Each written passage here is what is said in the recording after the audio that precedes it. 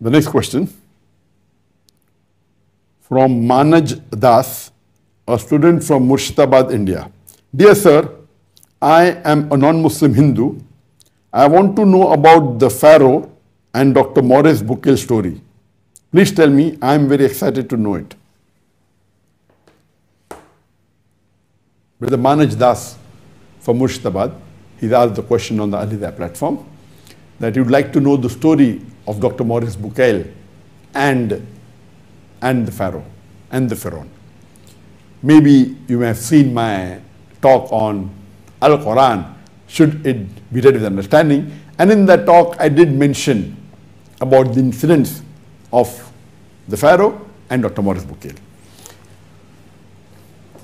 Dr. Maurice Bucaille was a very famous scientist who had got the French Academy Award in the field of medicine.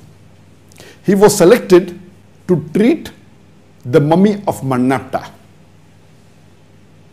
The mummy of Manapta is the Pharaoh which is mentioned in the Bible in the book of Exodus.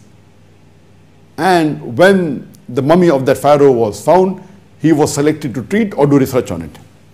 So when he does his research and treats, and he being a Christian, he knew the background that the Bible says that Moses, peace be upon him, along with the children of Israel, he goes away from Pharaoh's land, and then later on Pharaoh chases him, and Moses, peace be upon him, he parts the sea, and when they cross the sea, Pharaoh follows, and when Pharaoh follows, and when Moses and the children of Israel, when they cross, and when Pharaoh is in the midway, the sea again collapses, and the complete army of Pharaoh drowns, and even Pharaoh drowns. He being a Christian, he knew this background. But when Dr. Maurice Bucaille goes to Saudi Arabia, one of the Muslims told him that what you have now, the mummy of Manapta of Pharaoh, it is nothing new for us, because that is also mentioned in the Quran. Quran mentions in Surah Yunus chapter number 10 verse number 92 that we shall preserve the body of Pharaoh as a sign for posterity.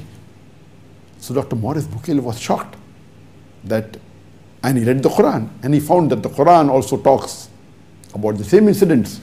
But the Quran goes a step further and says that Allah says in the Quran in Surah Yunus chapter number 10 verse number 92 that Allah subhanahu wa ta'ala Almighty God will save the body of Pharaoh as a sign for posterity. So who could have predicted that the body of the Pharaoh would be saved as a mummy? This made Dr. Maurice Bucaille read the translation of the Quran.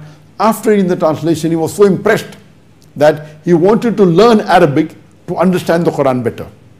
But if you know original Arabic Lugha Fusha, you can understand the Quran better. So Dr. Maurice Bucaille, at the age of 50, he learns Arabic as a language. And he finds out that there are hundreds of verses in the Quran which talk about science and they match with scientific facts. And he could not find a single verse of the Quran which is against scientific facts. Unlike the Bible, he being a Christian, he knows that there were many verses of the Bible which contradict with science. So much so that later on, after doing research, after learning Arabic, he writes a book by the name The Bible, the Quran and Science. And that book became very famous. And he proved there that this Quran has to be from God. And Alhamdulillah, though he accepted Islam, he did not make it public, but we know through other sources, through his other Muslim friends, that he had accepted Islam. He used to pray regularly 5 times, but he did not reveal.